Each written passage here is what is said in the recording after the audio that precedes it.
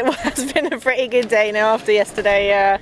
We took ourselves off, we had a Chinese, we had a discussion, and yeah, we sailed a lot better today, so we're pretty happy.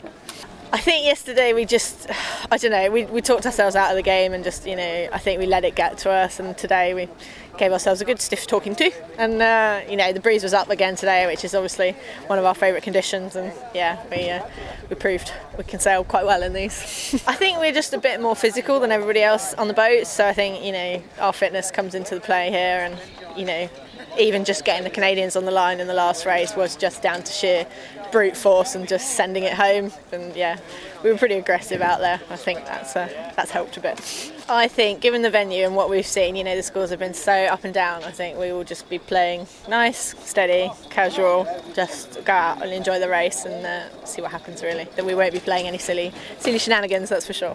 I think we have to respect the fact they sailed really well this week and deserve their world title. I think the scores would have been a lot closer if the sea had been working in the weed. I think it would have been way closer with those 3 incidents, but that being said, they sailed really well, and yeah, we're going to have to find some more.